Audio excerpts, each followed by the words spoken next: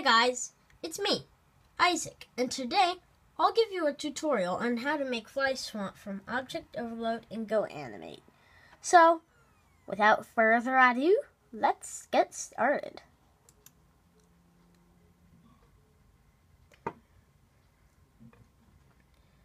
Alright, so first you'll need the body. Just try and find, okay, and this will be blue, and I'll choose yellow for the bottom.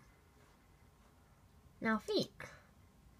Feet and hands are just easier. They're black, plain old black.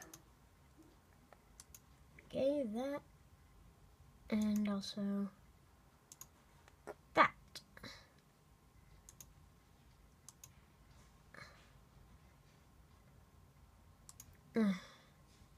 Nothing behind his back.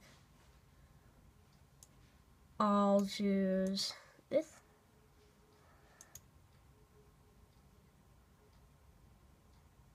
White face, and hold on a second.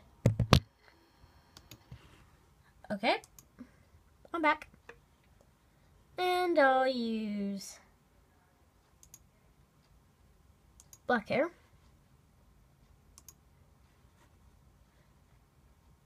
A smiling face. No ears, because he's an object from Object Overload. And then his eyes, and I'll give them color. Give me a second, please. Okay, I'm back and ready to finish. Okay, he won't have that. And last but not least, no nose. So here's how he'll look overall. Good, right?